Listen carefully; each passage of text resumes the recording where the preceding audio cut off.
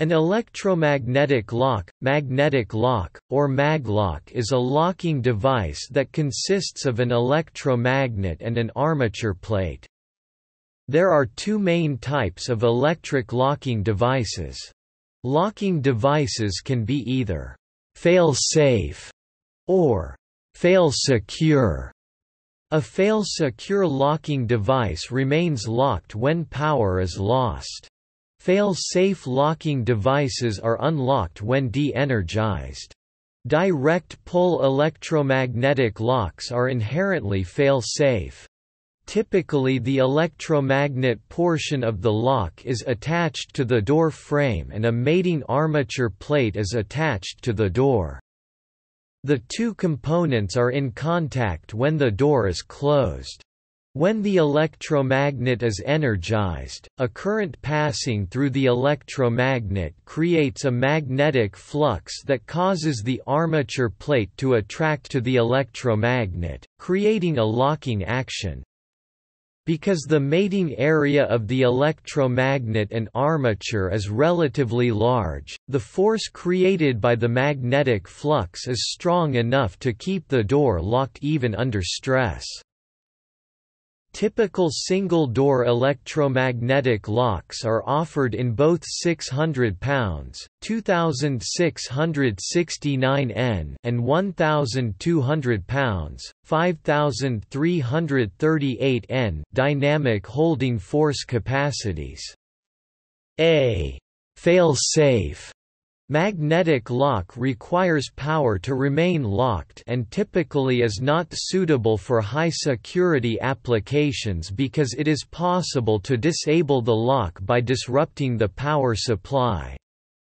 Despite this, by adding a magnetic bond sensor to the lock and by using a power supply that includes a battery backup capability, some specialized higher security applications can be implemented. Electromagnetic locks are well suited for use on emergency exit doors that have fire safety applications because they have no moving parts and are therefore less likely to fail than other types of electric locks, such as electric strikes.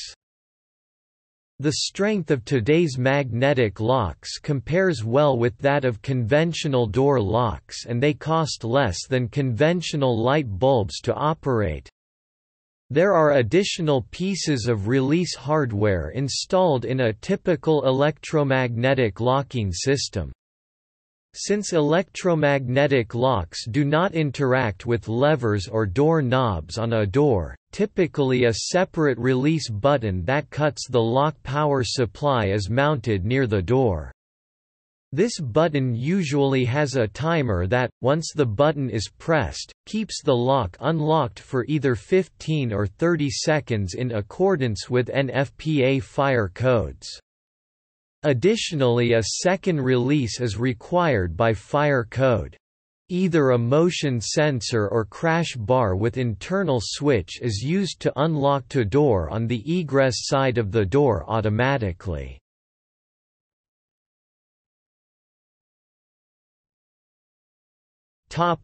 History. The first modern direct pull electromagnetic lock was designed by Sumner Irving Saperstein in 1969 for initial installation on doors at the Montreal Forum. Fire concerns by local authorities in locking the doors at the Forum prompted management to find a locking solution that would be safe during a fire incident. Saperstein initially proposed to use a linear stack of door holders to work as an electromagnetic lock. These door holders were traditionally used to hold doors open, but in this application Saperstein believed that they could be packaged and adapted to work as a fail-safe lock. After a successful prototype and installation at the Forum, Saperstein continued evolving and improving the design and established the Locknetics company to develop accessories and control circuits for electromagnetic locks. Under difficult business conditions, Locknetics was later sold to the Ives Door Hardware Company and later, resold to the Harrow Company. Much later this division was then again sold to Ingersoll Rand Security Technologies in 1999. The division was recently closed in 2007 and transferred to other divisions within Ingersoll Rand Security. Employees that were associated with activities at Locknetics, went on to form other electromagnetic lock companies including the Dynalock Corporation. Saferstein continued developing electromagnetic locking technologies at other companies he initiated including Doortronics, later purchased by Sag Harbor Industries, Delta Controls, first purchased by the Lorry Lock Company and then later purchased by Hanchett Entry Systems, and Delt Rex Door Controls, all of which were located in Connecticut. Other engineers also left these companies to form their own manufacturing firms in electronic locking, including High Power Security Products LLC in Meriden, Connecticut. Many other firms in both the US, Canada, and throughout Asia were later established to create additional product offerings for the direct pull electromagnetic lock.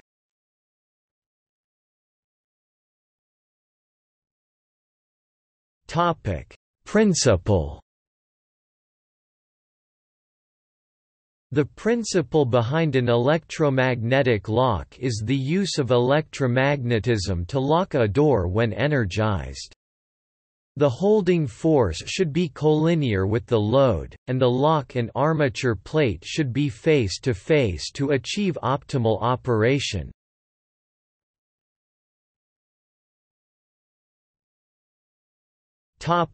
Operation. The magnetic lock relies upon some of the basic concepts of electromagnetism. Essentially it consists of an electromagnet attracting a conductor with a force large enough to prevent the door from being opened. In a more detailed examination, the device makes use of the fact that a current through one or more loops of wire, known as a solenoid, produces a magnetic field. This works in free space, but if the solenoid is wrapped around a ferromagnetic core such as soft iron, the effect of the field is greatly amplified. This is because the internal magnetic domains of the material align with each other to greatly enhance the magnetic flux density.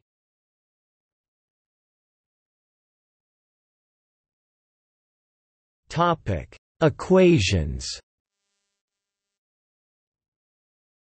Using the Biot-Savart law, it can be shown that the magnetic flux density B B induced by a solenoid of effective length L L with a current I I through N N loops is given by the equation B equals mu 0 mu r I n L display style B equals frac mu underscore 0 mu underscore r in L.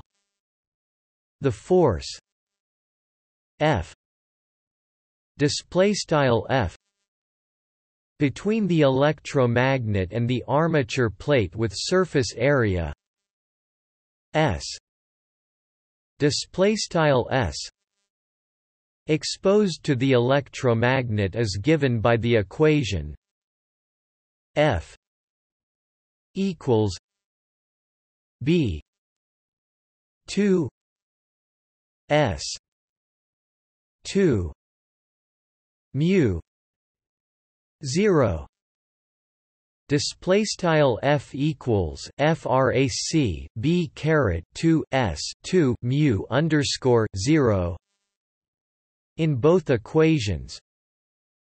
Mu 0 display style mu underscore 0 represents the permeability of free space, and mu r display style mu underscore r the relative permeability of the core. Although the actual performance of a magnetic lock may differ substantially due to various losses such as flux leakage between the electromagnet and the conductor, the equations give a good insight into what is necessary to produce a strong magnetic lock. For example, the force of the lock is proportional to the square of the relative permeability of the magnetic core. Given the relative permeability of a material can vary from around 250 for cobalt to around 5000 for soft iron and 7000 for silicon iron, the choice of magnetic core can therefore have an important impact upon the strength of a magnetic lock. Also relevant is the choice of current, number of loops and effective length of the electromagnet.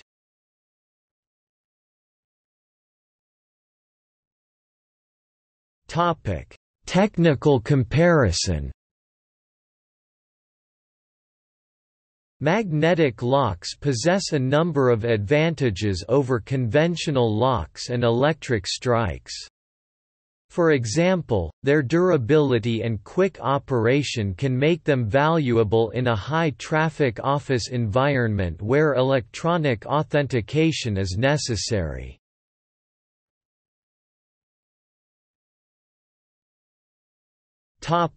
Advantages. Remote operation – magnetic locks can be turned on and off remotely by adjusting the power source. Easy to install – magnetic locks are generally easier to install than other locks since there are no interconnecting parts. Quick to operate – magnetic locks unlock instantly when the power is cut, allowing for quick release in comparison to other locks. Sturdy – magnetic locks may also suffer less damage from multiple blows than do conventional locks. If a magnetic lock is forced open with a crowbar, it will often do little or no damage to the door or lock. There are no moving parts in an electromagnetic lock to break.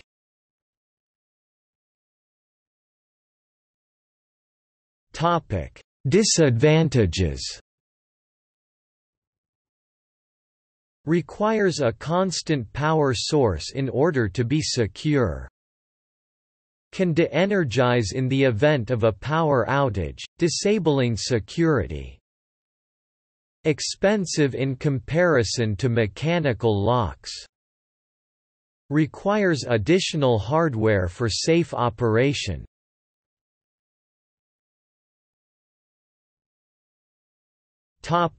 Installation. The magnetic lock is suitable for both in-swinging and out-swinging doors. Brackets L bracket, LZ bracket, U bracket are used to orient the armature for use with both applications. Filler plates are also used to provide a large, flat mounting area on the door frame when the electromagnet is larger than the available mounting space on the door frame due to the frame's geometry. The magnetic lock should always be installed on the secure side of the door. Most installations are surface-mounted. For safety, magnetic lock, cables, and wires should be routed through the door frame or flush mount with wire molding. Installation is straightforward. Within swinging applications, the electromagnet is typically installed in the opening corner of the door at the door's header. Maglocks can also be installed vertically in the door opening when they are furnished with a full-length housing. With this configuration, the armature is through-bolted through the door and oriented to mate with the face of the electromagnet. The armature plate and electromagnet must touch in order to provide locking holding force. Without swinging applications, the electromagnet is typically installed on the side of the door header. In this configuration, the armature is mounted on a Z-shaped bracket that orients the armature to mate with the electromagnet. Magnetic locks are almost always part of a complete electronic security system. Such a system may simply consist of an attached keycard reader or may be more complex, involving connection to a central computer that monitors the building's security. Whatever the choice of locking system, fire safety is an important consideration. Other variations and improvements on the electromagnetic locks have been developed. The most remarkable is the shear lock, where the armature does not directly pull off the face, but the load is instead in shear, like a mechanical stop. The shear magnetic lock allows a door to swing in both directions, as opposed to the original and now ubiquitous direct pull type, which normally works either in an in-swing or out-swing configuration. In order to provide the shear magnetic lock with the appropriate holding force, then two pins lock the armature onto the magnet itself, and ensure that the magnet locks into place. An improved shear electromagnetic lock was patented on May 2, 1989, by Arthur, Richard and David Geringer of Security Door Controls, an access control hardware manufacturing firm. The device outlined in their designs was the same in principle as the modern magnetic lock, consisting of an electromagnet and an armature plate. The patent did not make any reference to the manufacturing methods of the electromagnet and detailed several variations on the design, including one that used a spring-loaded armature plate to bring the armature plate closer to the electromagnet. The patent expired on May 2, 2009.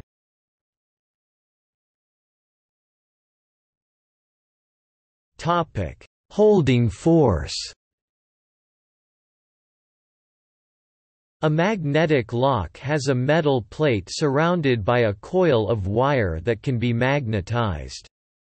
The number of coils determines the holding force which characterizes the lock. Micro size 275 lbf 1220 N holding force. Mini size 650 lbf 2900 N holding force. Midi size 800 lbf 3600 N holding force. Standard size 1200 lbf 5300 N holding force. Shear lock 2000 lbf 8900 N holding force. The standard size electromagnetic lock is used as a gate lock.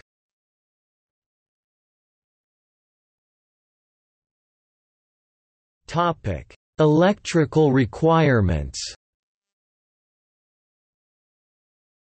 The power for an electromagnet lock is DC direct current, around 5 to 6 W. The current is around 0.5 A when the voltage supply is 12 VDC and 0.25 A when using 24 VDC. Varies between manufacturers, and if there are one or two coils in the block, it is also recommended to verify that the magnetic lock carries the UL mark. Generally, the specification of the electromagnet lock is dual voltage of 12/24 VDC. If using a rectifier to convert AC power, a full-wave bridge rectifier should be used.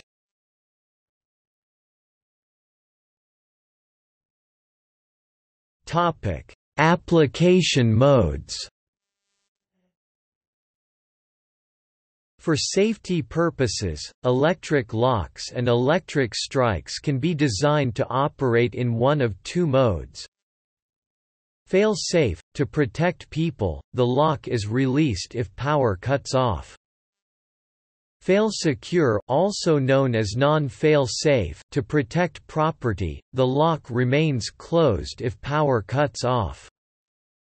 This type of lock has a cylinder, similar to those found in conventional locks.